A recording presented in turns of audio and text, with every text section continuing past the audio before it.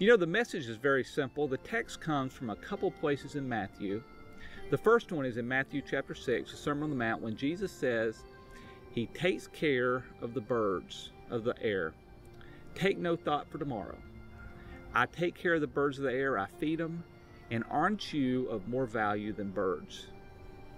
And then you go on a few more chapters through Matthew, and Jesus says, a sparrow can't fall to the ground without the Father knowing about it. You know, there's three very, very simple truths about God that we can get from those passages.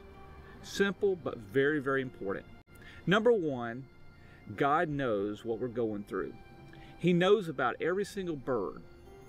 How much more does He know about us? Number two, He's big enough to do something about it. He takes care of every bird.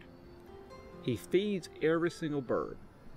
He certainly can manage our lives as well. And number three, and most importantly, He cares.